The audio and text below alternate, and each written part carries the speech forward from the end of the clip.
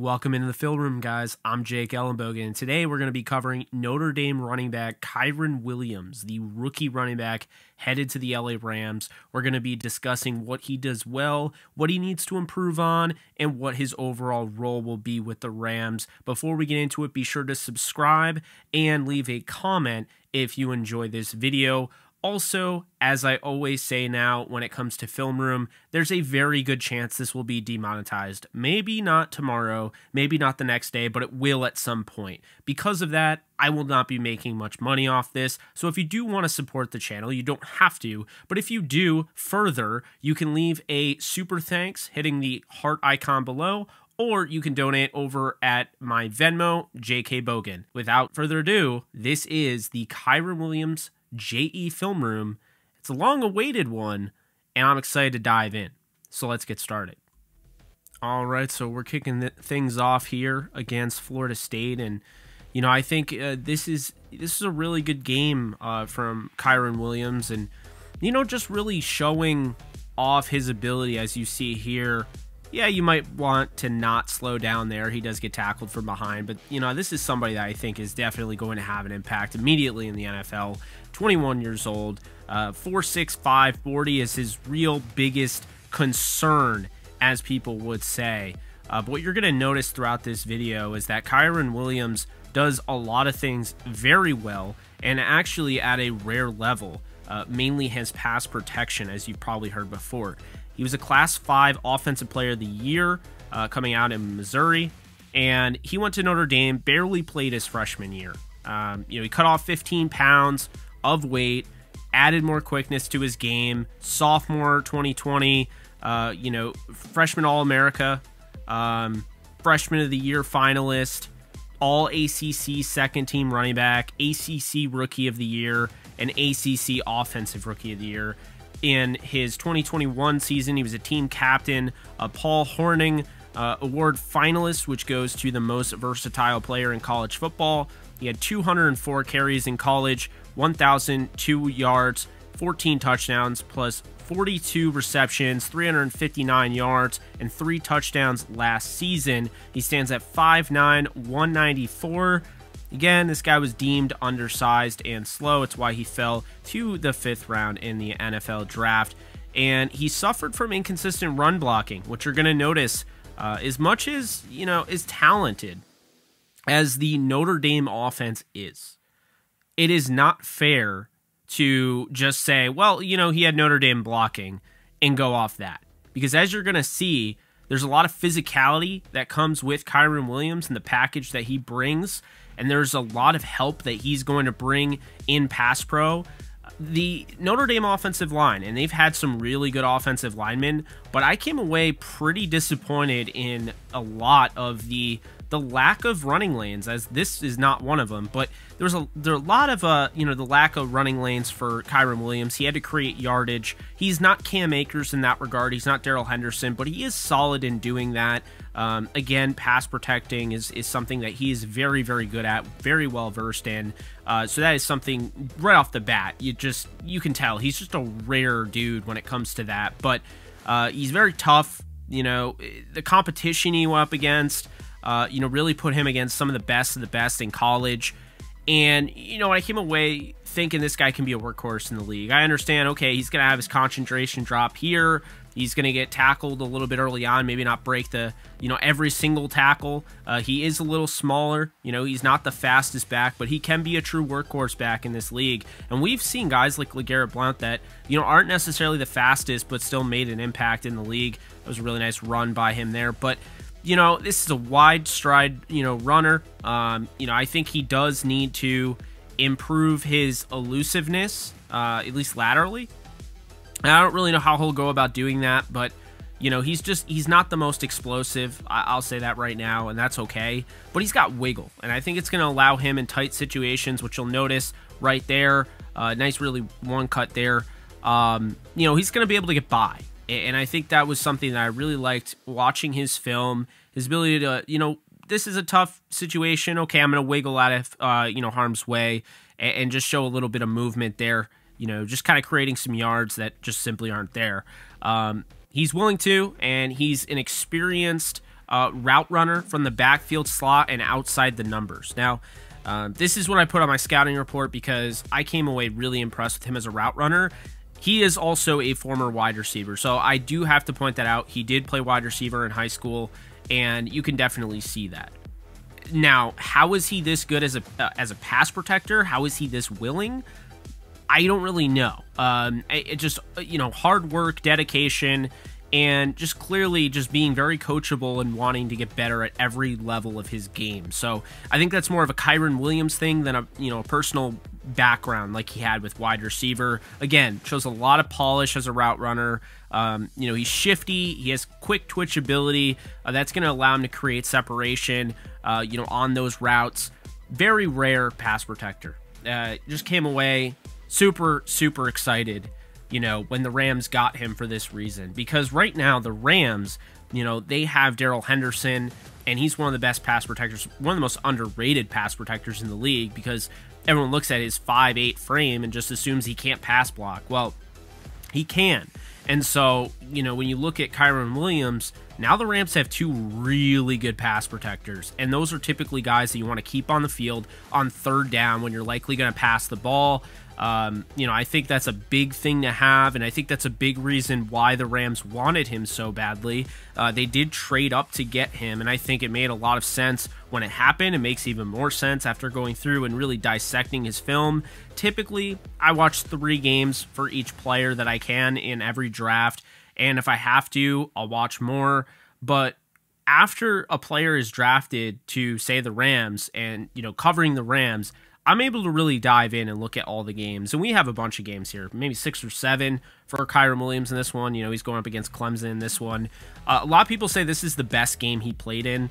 I don't know. I think it was pretty good. I think it was definitely good as far as, really dissecting his game and just how much he was utilized in, pass pro and, the receiving game. So I think that's definitely important there. Shows you his versatility and his ability, especially against, good competition. He's tenacious, though, in the fact that he's going to scan and process the field for incoming blitz packages and, pickups. And I think this is, just one of those guys that, you can't really coach things like that. I mean, you can, but to a degree, you want to see ownership. And, I've talked about before the idea, like if a prospect meets a coach in the middle, that prospect can really thrive, can really take the next level. And what you find when it comes to Kyren Williams is that he goes above and beyond the next level. He goes above and beyond the halfway point. He doesn't believe in meeting a coach in the middle. He believes in doing more. As you see, huge block there.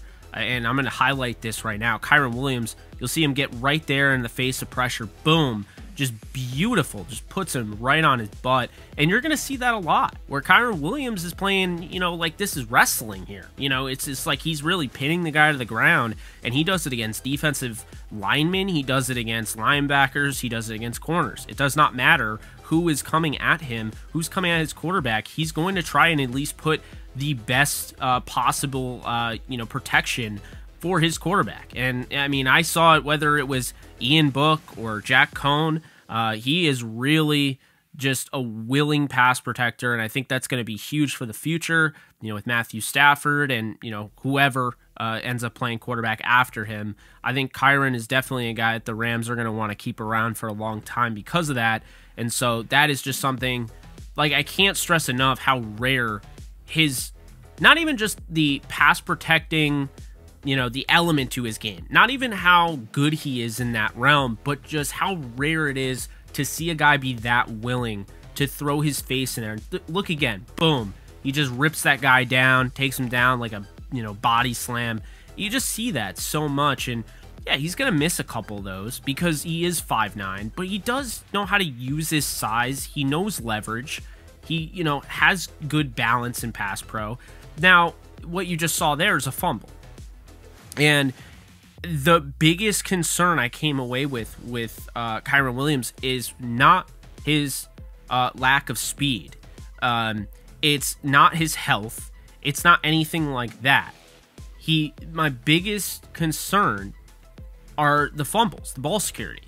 He tends to leave the ball open, for a big hit. And I think when he's making a cut in traffic, he had 8 fumbles in his career. He's got to cut that down. He only played 2 full seasons at Notre Dame, and so to have 8 fumbles, that's 4 a season. That's a little too much there. As you see, we move on to the Pittsburgh game. Again, I think he can clean that up, and I think it's something that can be worked on. I think with NFL coaching, he's going to get better at, but I did have to highlight that concern because I didn't really realize it when I watched those 3-4 games, in depth going into the draft season. But when I came away, that was beautiful there. When I came away, with Kyren Williams, it's just, I definitely feel like that ball security is something that could derail a guy that could be on the field every single down if they needed him to. But as soon as he starts fumbling the ball, the Rams still have Jake Funk, who they got in the 7th round, who they like. The Rams still have, obviously Darrell Henderson and Cam Akers. So if this guy's going to take snaps away from those 3 that they've all drafted, as well as Kyren Williams, he's going to take away those snaps. He needs to get the most out of that. And if he's fumbling the ball, he's going to put himself behind the 8 ball. And of course, we also have another guy that fumbles the ball quite a bit. That is Cam Akers. So the Rams have not been afraid to go after a guy that has had ball security struggles. The hope is, he's going to get better in the NFL, and I think he will, but that is something I had to, point out. I know we're already on to the next game. Not really going too much into each play, just really showing it to you while I talk and, about what I've learned, and I'll highlight different things, but it's definitely something that came out, while watching it. It's something that I had to highlight. I'm going to be real with you guys. I'm not going to sit here, and you guys know he was my running back number 4 in this draft. I absolutely love Kyren Williams and his versatility. You see him there running a route. Didn't get thrown to, but shows you the ability that he can do it. There's another nice pickup from Kyren Williams in pass pro. But, that's the thing. And I'm going to highlight things. Even though I love this player, I'm going to tell you what he's good at and what he needs to improve on. Okay? That's just the way it is. So his ball security needs to be improved. But aside from that, I don't have too many deep concerns. I think he doesn't have a great deal of burst, and when he's trying to get to the outside, it is a little bit of a problem. He's done it before, and yes, you instantly think of the UNC game, which surprisingly I don't have. I did not have that in all 22. But everyone knows that UNC run where he goes to the left, gets to the outside, and houses it to the end zone. I don't have that game, but you know what I'm talking about. It does kind of show you that he can run by guys, but I think in the NFL, that is going to be a concern where, if he's running from the far hash and running the outside and trying to turn a corner, he doesn't have the burst to get to that level. So if that is how the Rams use him, it's not going to be good. I don't think the Rams are going to use him that way, though. I think they're going to go, probably inside, a few of those inside zone runs and use him, as a weapon, a Swiss Army knife, if you will, as a receiver, as a guy that can help you in pass pro and, line up as a slot outside in the backfield. That's how I see him being used, not as a guy that is going to try to constantly get to the outside, because he's not going to win that way. He needs to, pick his, poise. He needs to, find his way and his method of doing things, and that's how it has to be done. It's the same thing with the Rams. They got to find their way of doing things with him and utilize him to the best of his ability. Obviously, the top acceleration is another concern, but not a huge concern with me. I don't think the Rams have a home run threat. Cam Akers does get tackled from behind. He is fast. I'm not saying he's not, but it's not like Tyreek Hill, who's just gone once he has the ball and he's in space and he's just gone. The Rams don't have that, and that's okay. Not many teams do have that type of speed, like a Jonathan Taylor, for instance, that he's gone once he gets past the second level. But Kyren Williams is not going to be any different than the other two. He's not going to have that long speed. He's not going to be gone. He is going to be tackled from behind, and that's okay. You see a nice pickup there, and honestly, good pocket presence from Book. But just talking about that, and I will say this, another thing, and this is kind of picky, because, again, this guy doesn't have many cons. He's got a lot of pros. He's got a lot of things going for him. Doesn't have many cons to his game. Another thing I'll add is that he is not the most elusive after the catch. And what I mean by that is you'll see guys, they'll shed tackles and things like that. There's huge running after the catch. We see it all the time, yards after the catch. Yak guys like Cooper Kupp, I mean, he's not that, obviously. And he's a running back, so he shouldn't be that. But, I mean, I wouldn't say he's Austin Eckler. I wouldn't say he's, you know, I wouldn't say he's J.D. McKissick either. He catches the ball, he gets some yards. He's not a guy that's going to, you know, make a bunch of guys miss. He's a guy that will break tackles, but I think he's better as a runner breaking tackles than he is, you know, catching the ball. I did notice that. He is a good receiver, but I don't think he's as elusive after the catch, and I did notice that. You know, again, going back, slippery in space. He's also powerful enough to break tackles and get to the second level. Now, what I mean by getting to the second level is getting to the defensive backs, not necessarily housing, you know, for a touchdown, not taking it the distance. He did that sometimes in college, and then you will see that. But in the NFL, you have to assume that he's not going to be doing that in the NFL. Guys are faster, quicker, stronger. Just don't see that. He's got a nose for the end zone. This is somebody, again, he had 14 touchdowns rushing, 3 touchdowns receiving, 17 on the year, his last year at Notre Dame.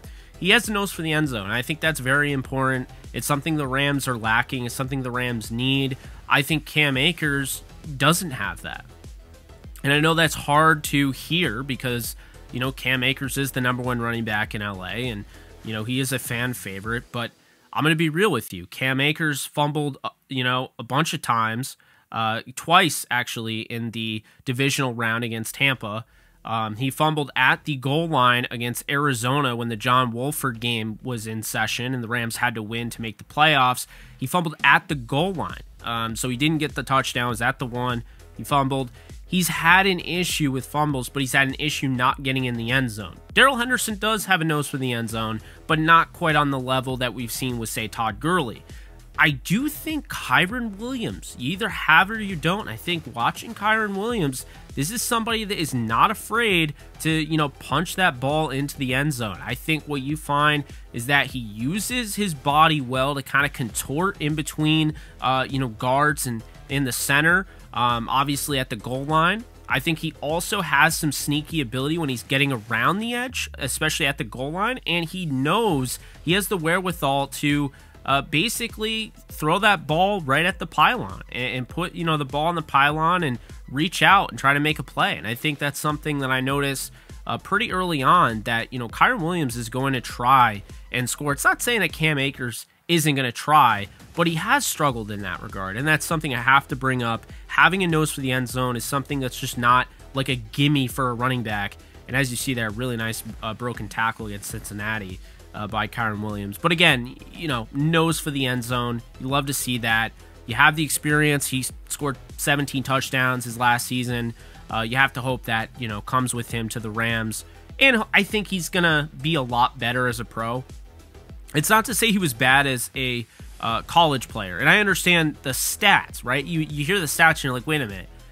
You think he's going to be better than 1,000 yards, 17 touchdowns? That's not what I'm saying. I'm saying he was utilized, you know, I think he was utilized decently, but I don't think he had the best offensive line, and I think that held him back, if I'm being honest. I think with the Rams, they're going to have a better approach. I think they're going to throw the ball more than ever. As you see him, there you go, diving for the end zone. I think they're going to throw the ball more than ever with Liam Cohen there. I think they're going to be more pass happy, but I do think it's going to open up opportunity in the run game. They were 24th in the league last year in running the ball. The year before, they were 10th. I think that they're going to be probably in the middle of that, maybe around 16th, 17th. Who knows? I think probably around that. I don't think they'll be super good. I think they got a lot of talent. I just don't think they're going to run the ball enough to be in the top 10 like they were with Jared Goff in 2020. When you have Matthew Stafford, you don't have to run it that much. But I do think he's going to help. And I think him being in that room is going to, put some pressure on the guys ahead of him. If, Cam Akers sees him going out there and being that successful in pass pro, hopefully that applies some pressure. Cam Akers, he'll get better in pass protection, things like that. But he does do a good job, by the way, of creating yards that aren't there. He's not on the level of Cam Akers, who I think does an incredible job of creating yards that aren't there. Just, like I said, yard creator. But, Kyren Williams is pretty solid in that as well. And I think, Darrell Henderson is as well. So I think all three of these backs are going to complement each other well. I think this is another guy you hear fans a lot trying to say, you know, this guy needs to finish forward, fall forward, you know, go forward, get those yards, get the extra yards. 1, 2 yards can be the difference, you know, between a 3rd and 4 and a 3rd and 2. Can be a difference between a 4th and 1 and, you know, a first down conversion, you know, things like that. So I do think you'll like that about Kyren Williams, as he does tend to fall forward. He tries to, you know, push himself forward, extend the ball a little bit. You are going to notice that. He maybe even dives a little bit forward. Is okay going down at the first sign of contact if he can get forward, but you know, I think you're still going to like his ability to create yards, his ability to break tackles. But when he does get tackled, or when he does get pushed, or he does take a hit, he's trying to fall forward and get those extra yards, which you like. He's also patient. He's not Le'Veon Bell level, who's probably the most patient runner I've ever seen. But he is patient. You know, he's not somebody that's necessarily going to dance around the backfield and do nothing, but I think he's very smart in, you know, his footwork and the way he moves. So I think his patience is a good thing. And, you know, I'm a fan of it, honestly. I'm a fan of, like, just the way he runs. I like the way he dissects everything. And also, one thing I really like is he stayed healthy all throughout college. And again, he's not a 4-year starter. He didn't have 800 touches like, say, you know, the guy from Iowa State, whose name is totally escaping me, Breece Hall. There we go. Breece Hall had 800 touches. Okay, Kyren did not have that. He had less than 500, so that's a good thing. That is a plus. He doesn't have a ton of tread on his tires. That's a good thing to have, right? But the thing that is so impressive to me is that Kyren Williams is playing a different game than most of these running backs. I was not seeing the physicality in any of these running backs, the level that I was seeing it out of Kyren Williams. I mean, we're talking every time that they're in the shotgun, and if he doesn't take the carry, he has to hit somebody. He can't be in pass pro and not hit somebody. Even if it's not even necessary, he's trying to lay a hit. He's trying to help an offensive lineman get the better of somebody with that leverage. Okay, so that is something that I found really impressive, is that his ability to stay healthy, the usage, the level of physicality he was playing at, that is something that's going to go a long way, because it shows you that his ability, you know, he's going to be at the next level, and he's going to be able to play at the level that he's playing at the next level without having to worry about injuries, because he's not getting injuries from this. He's getting hurt, no doubt. He's getting back to the locker room. He's like, okay, my arm looks purple. I mean, I'm sure you're getting bruises left and right, but playing at that level and not being the biggest, you know, running back, it's very impressive, and it's something that needs to be given credit for, because, you know, he has done a really nice job throughout his college career, and now he's coming here. I think he's going to have a significant role with the Rams. Maybe not immediately out of the gate, but don't be surprised that at the end of the season, you're looking at maybe a 3-back committee approach, and he's started to make this thing a little bit more of a timeshare than what many people are thinking. A lot of people think Cam Akers is going to run away with the running back room. I think they're going to use all three in the way that will best fit them. And so that's what I'm excited about. The Rams' role, let's talk about it. We talked about, you know, the scouting report that I had here. We talked about, you know, his past, his, you know, obviously everyone knows he's a Rams fan growing up, huge Steven Jackson fan. He's going to wear 23 and not 39. Appreciate that, trying to carve his own path. You know, wearing 23, that was originally worn by Cam Akers, who switches to 3. But this is my envision for him for the Rams role. Early on, I think he will be in a very similar role as the one he had at Notre Dame. I think he's going to split time. He's going to split time in a committee with Akers and Henderson, very similar to the way he split time with Chris Tyree at Notre Dame. Chris Tyree, for those of you who don't know, he's been number 25 in this video. He's shown up a little bit, but I'm not going to put him in videos that Kyren Williams isn't like on that play. So when they do run that 2-back set, which I'm hoping the Rams do take some of this, you know, content, and they're like, all right, hey, we got to run our own 2-back set. Got enough talent to do it. That's the 25 that I'm talking about, number 25, Chris Tyree. I think he will eventually have a role, you know, a bigger role, but I think he initially is going to split time with Akers and Henderson, and I think he could be like a Mark Ingram or Austin Eckler. I understand how that sounds, and I understand, you know, 5th-round running back. Typically speaking, though, like, you're getting running backs everywhere. Austin Eckler was a UDFA. I think this guy has what it takes to be in the NFL for a long time, be productive. When you see running backs that aren't about themselves, as you see him housing that touchdown, beautiful.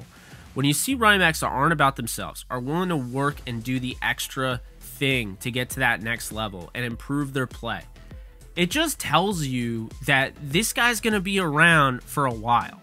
Running backs typically don't last a long time. He's 21, so I think he's got at least 9 years in the league.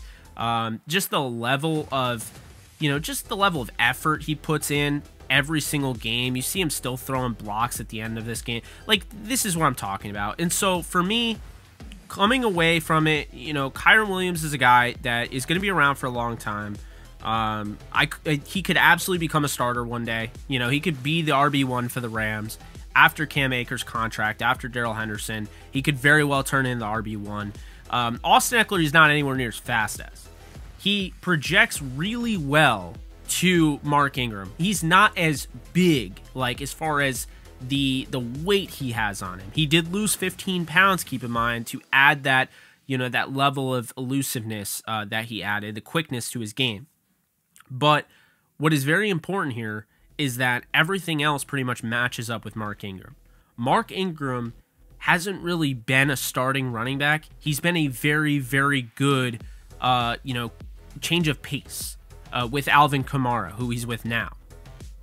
And I think that's a good, barometer of where you could see Kyren Williams if the Rams don't bring back Darrell Henderson. You could see Kyren Williams and Cam Akers kind of working off each other as a 1-2 punch. You could still see that even if they do bring back Darrell Henderson. Again, you see the wherewithal there to, slide, and very Todd Gurley, very, Sean McVay-esque to slide, stay in bounds at the end. I put that in there at the end. But it's important to me. It's important to me as a running back to have the little things. And this is what, just going through his tape, this is what Kyren Williams embodies. Willing to do the little things, not really a care in the world as to how much work he has to put in. He's going to put that in. It's why coaches have fallen in love with him. It's why Rams scouts like him. It's why Sean McVay and, the Rams brass decided to draft him. And not only just draft him, trade up to get him. Again, workhorse on and off the field. I think he's going to be a very good pro. His attention to detail, his willing nature to take on the dirty work of other backs that simply won't put in that time to get better at. I just think this guy is in for a very good, long, and healthy NFL career. He's got to stay healthy. Obviously, anybody playing this type of position has got to stay healthy because it is a grueling position. But what I've seen out of Kyren Williams in under 500 snaps, getting closer to 500 snaps, but still under 500 snaps, is this is a guy that was managed pretty well, actually, at Notre Dame. He didn't have crazy usage, but when he was on the field, he made the most of said usage. His ability in pass pro, his ability as a receiver, and his ability to run in between the guards and tackles. I think this guy is going to have a long NFL career, and I think he's going to have a good one with the Rams. Who knows if he lasts with the Rams past his rookie deal? That's way in the future. But right now, I come away thinking this guy can basically help you win a Super Bowl and be a part of a really good running back stable in 2022 and beyond. So I gave this an A+ grade. Obviously, you guys know where Alexis Kraft, my co-host of Downtown Rams, stands on this, but this guy, number 23, Kyren Williams, you're going to see a lot of. So I'm just saying that right now.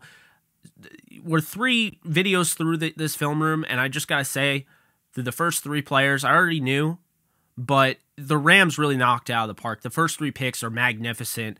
To get, Logan Bruss, who's going to be your right guard of the future, probably plug and play day 1 right guard starter and potential Pro Bowler down the line, to get him in the end of the 3rd round, which is really like a 4th round pick, and then the turnaround and get Jacoby Durant, who's going to be like a slot god for you at the end of the 4th round, which is like a 5th round, and then the trade up, have the wherewithal to be like, I identify this player, I want this player, this is a guy that we really want, and to go up, trade up for him, and get a guy that can help you in all these ways, and really only fell because he's not the tallest and he's not the fastest.